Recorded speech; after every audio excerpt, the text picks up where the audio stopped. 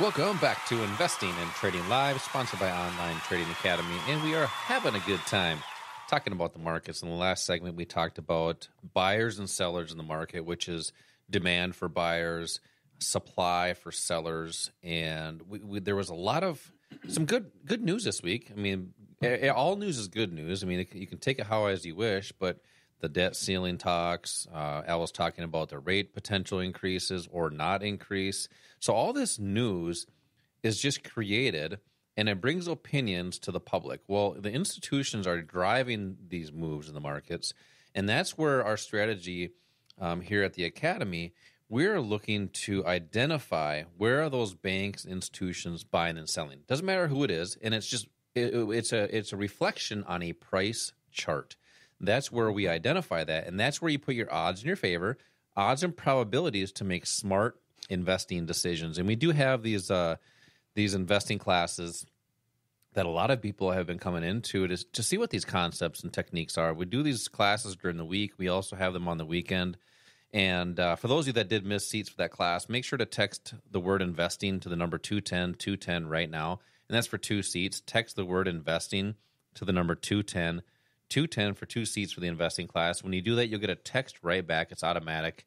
And that gives a link to our landing page so you can pick your own date. So make sure to click the link and pick a date that works best for you. And we'll make sure we get you a call as well so we have all the details in the class. We're local here in Bloomington, so come check that out when you get a chance here in the next week or two.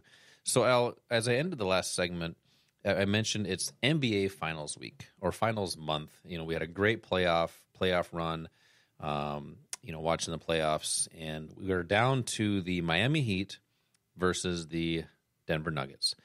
And in the interim between their game 7 till game 1 with Miami, and it would be after game 4 to game 1 with Denver, they didn't just sit around and do anything. They were watching film, they were relaxing, getting some treatments and preparing for the game.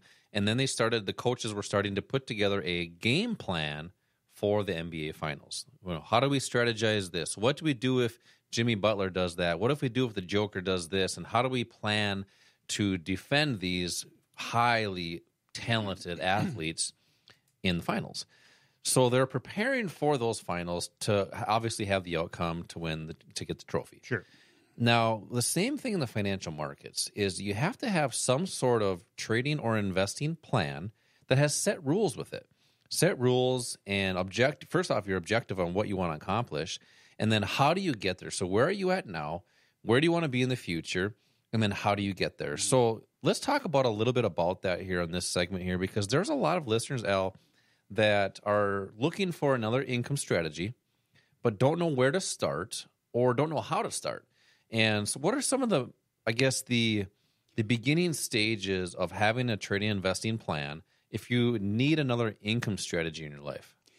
Well, that word plan is significant. There's a handful of words that are really important and impact your ability to or your chances of being successful. When you were using that basketball analogy, Josh, what one team is doing when they put a plan together is they're looking at they're kind of looking at a worst-case scenario, looking at each player on the opposing team and what that player can do to you. Mm-hmm. That's risk. In the markets, the same thing. It's risk. You have to know how to control risk. That's part of a plan. And minimize it, too. Well, you have to minimize. That's controlling it. Control risk. And if you're going to be a trader or investor and you want to be able to do it for more than a week or a couple of months, you have to know how to not lose. And that's the objective I talked about. You have to have some sort of reason on why you're looking at that income strategy, whether, say, you have a job and it's not paying enough to save or you want to get out of it. There's different reasons why people are looking at the market, but you have to identify that. Yeah, exactly. And again, getting back to that basketball analogy, if a team just went out and you didn't have any kind of plan and just said, I just go out there, dribble and shoot and score some points, you wouldn't necessarily you probably wouldn't do very well at all. You have to know what you're facing and you have to know how to take advantage of every opportunity. The same thing is true in trading. Those teams that did that this past year probably were in the NBA lottery for the number one pick. Yeah. There you go. Yeah, there's a silver lining there, I guess, for them a little bit. But you know what? You mentioned something earlier in that first segment. I just want to comment on. You said we've been around for 26 years. Mm-hmm. Think about that. You know, our job is to make people successful investors and traders. You cannot be around for 26 years if you're not doing that successfully. So again, you know, come into one of these classes and let us show you what we do, how we have been successful over those years. Well, it's having a consistent strategy, and everybody has a different definition of success. That could be time, like we talked about earlier. It's not always monetary, so that's why it's important to have that goal or objective. That way you define what that success looks to you.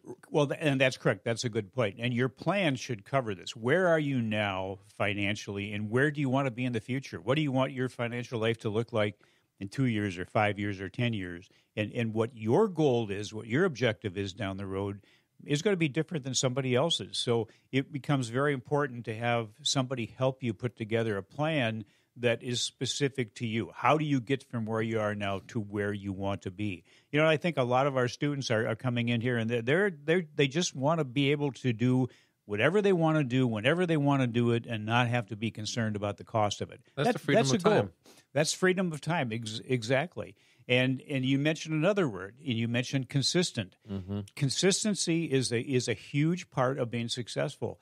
It's not. Don't go into this looking for huge profits. Don't look at that as being everything you concentrate on.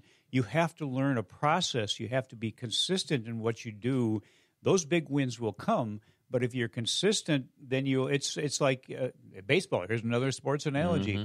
Everybody that gets up and hits that's a good hitter does not get a home run every time. In fact, the singles, doubles, triples, those are the ones that really win games. You look at Moneyball. The movie Moneyball was based off a true story with Brad Pitt and Jonah Hill. Right, yeah.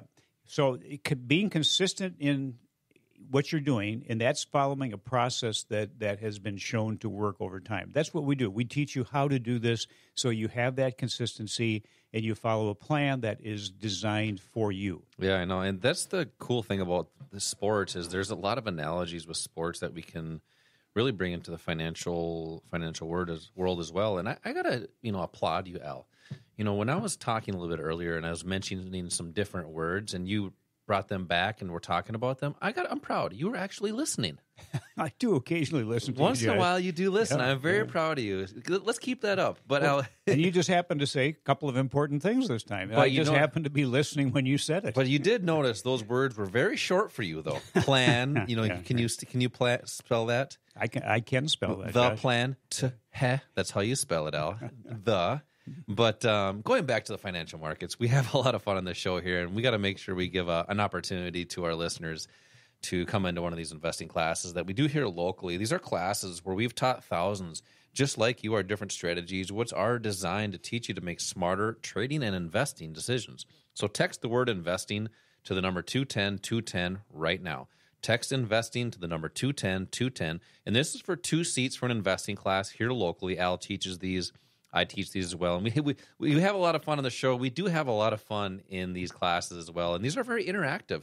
If you have questions, make sure to bring them with you so we can answer any questions that you have, whether you're looking for an income strategy or a wealth strategy. And that kind of gets into the next topic I want to talk about here, Al, is people that are looking at income strategies in the market, they are looking at them based off of just the stock market. Everybody knows the stock market, and they say, oh, how do I trade the stock market? It's only open during the day, 6.5 hours a day, 8:30 until 3 Central Time.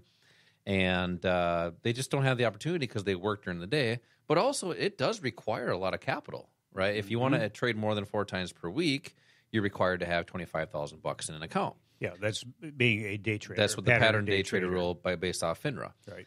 Now, there's other assets that allow people to trade at night. We kind of kicked the show off with being able to trade and invest even on a Sunday afternoon or evening.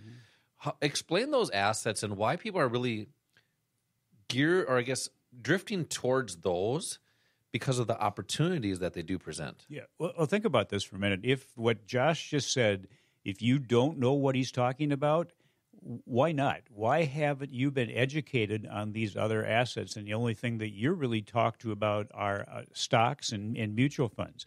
Well, maybe it's because the big players, the real successful traders out there, the Wall Street institutions, maybe they want something that they kind of keep to themselves. And that's what really creates benefits for them. Those assets that we're talking about, you can trade the stock market. We show you how to do that. And we show you how to do it with success, with the odds of being successful in your favor. But we also show you these other assets. And these other assets have a number of benefits that all of the big players are utilizing. Even guys like Warren Buffett, he's a big stock guy. He he basically buys companies by buying, a controlling portion of their stock or a high enough portion of their stock to have influence over what they do. But he also makes billions of dollars a year trading these other assets. And we'll spend a lot of time in these 2-hour classes talking about these. What they are, it's the options market, the foreign exchange market, the futures market. The futures market and the foreign exchange market, they're open essentially 24 hours a day. So that gives you a lot of opportunities to trade. Even with the options market, which is open during the stock market hours, you don't have to be there. You don't have to be present to actually put a trade together and to manage that trade. Those are things that we teach you how to do. Why are these assets so beneficial? Futures, Forex, options. Well, I mentioned the 24-hour trading of futures and Forex. What about leverage? If you have $1 to invest, and it will buy $1 worth of something for you, that's kind of a 1-to-1 leverage. Whoopity-doo. Yeah, a big deal. But what if that $1 could buy $50 worth of something or $100 worth of something? Would you rather have that kind of a relationship? Probably. If not, I'm not sure why not. But these assets are leveraged. In other words, each dollar does buy a multiple of that dollar's worth of that particular investment. So that allows you, Josh mentioned that a lot of the equities out there are very high priced. Some of them, are $400 or $500 a share or over $1,000 a share. It's pretty hard to put together a decent-sized position with something like that unless you're a multimillionaire or a billionaire. So how do you participate in those? Well, you can use options. Options will allow you to get into something for a fraction of the price.